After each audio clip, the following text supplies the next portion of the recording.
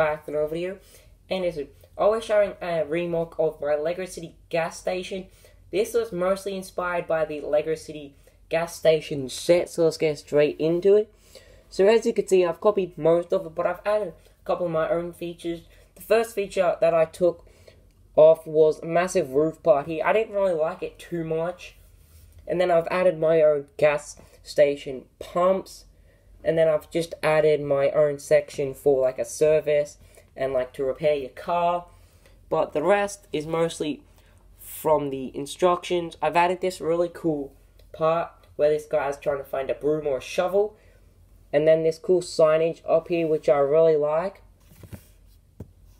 Up here. I've also added some tools. This is from the Lego Junior's Cars 3 Smokey's Garage set. And then if we go into the back, you can see that it doesn't look too much like it.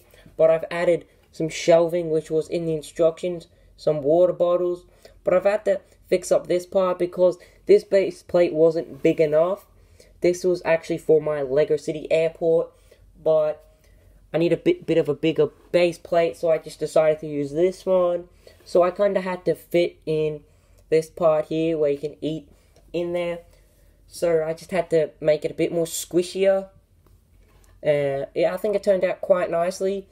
Overall, I think this looks quite nice. I love the colors, the green, the white, the red. I think it represents Octane very well.